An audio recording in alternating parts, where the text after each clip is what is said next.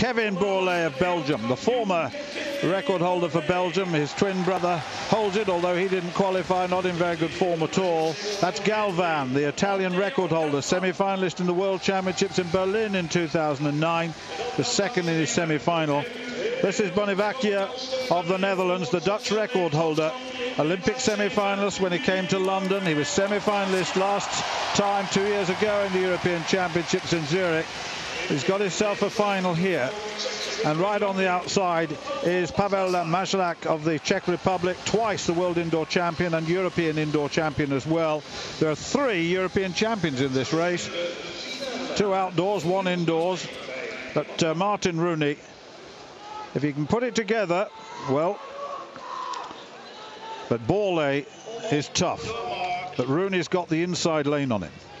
So Anna of France, the former European team champion, he's drawn on the inside. Melko of Poland in 2. Jancic of Slovenia in 3. Rooney, Great Britain 4. Bourlet, Belgium 5. Galvan, Italy 6.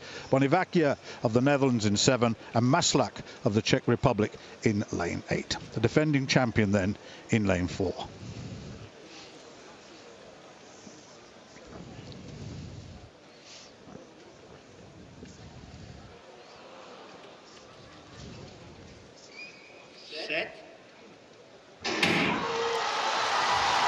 The crowd roars as they go round that opening bend, and Maslach on the outside, as always, has gone off terrifically quickly, and so has Bourlet, the Belgian, and also Bonivacia down towards 200 metres. Martin Rooney's got a little bit to make up, and he's been closed down by Jancic, but he may well have run the race properly.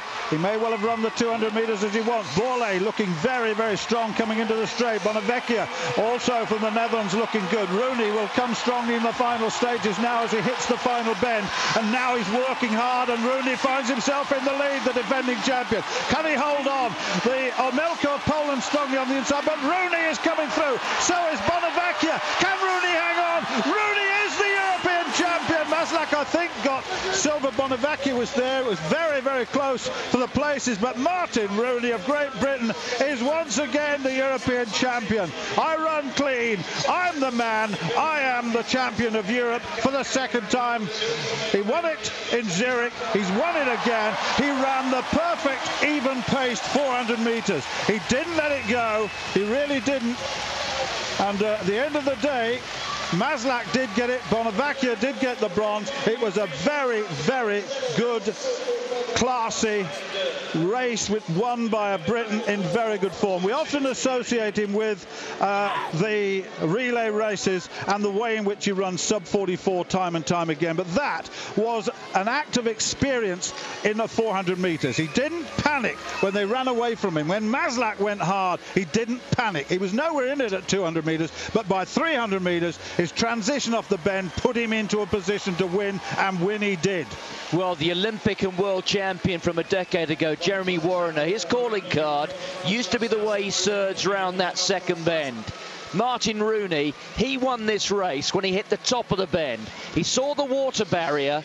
He'd already let 1 or 2 people go. He played the waiting game and he kicked. And in a matter of 15 or 20 metres, he ate up what was then a deficit and hit the front. And significantly, when he hit the front, he didn't stop. He kept on going. This is it, you see, coming round this bend now. And look at Rooney start to surge. This is really where he comes through.